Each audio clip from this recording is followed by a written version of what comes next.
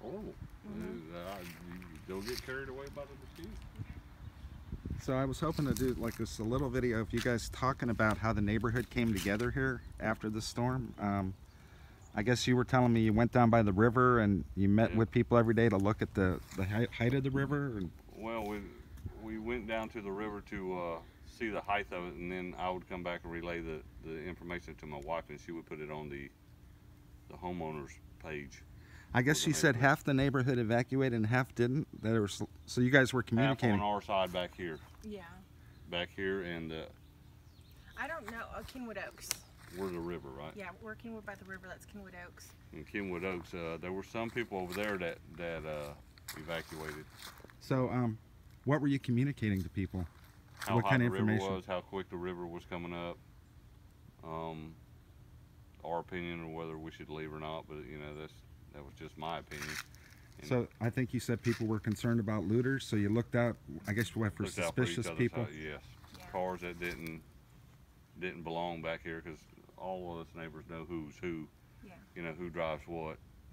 And of course, you know, Miss Katie, she left. She went to Tennessee. Yeah. So you weren't we here. Evacuated. And then couldn't get back because all the roads were closed. So were you communicating on this Facebook page about what information did you learn?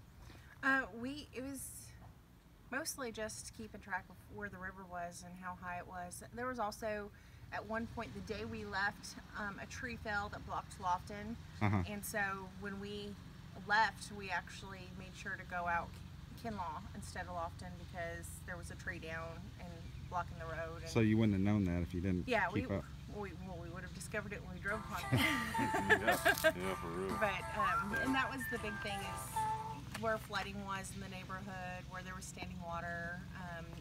You know, if a neighbor was having issues, like we had people that had trees fall or just a lot of shrubs down or whatever that needed help. They didn't have the ability to clean it up themselves, since they were posting on the page. And so people were helping them out then. Yeah. Power outages, stuff like that. But it goes beyond just the hurricane too. I mean, one day I locked myself out of the house, and it was in the middle of July, and so it was 100 degrees outside, and I had my 3 kids, and I posted on the neighborhood page. I was like, hey, does anybody know a locksmith that can get out here quickly?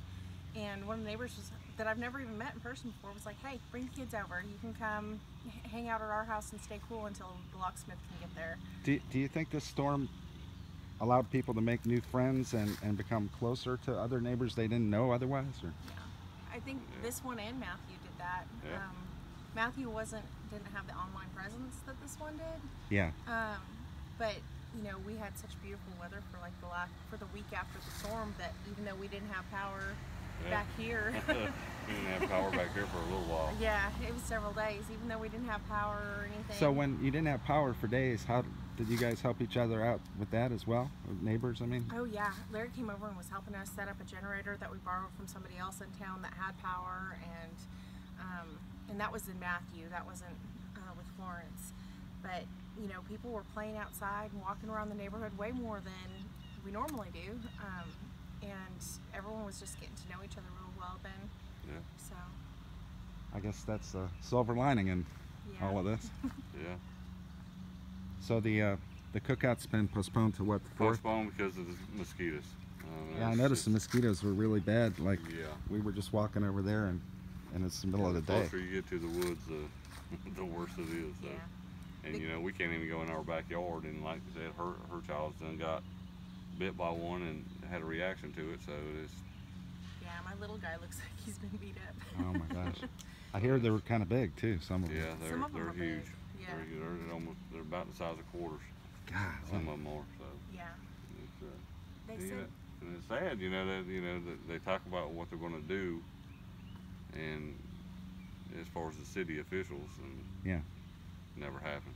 You know, they were supposed to spray, you know, the areas by the river first, you know, and it's just, it never happened, because, you know, back here in the woods,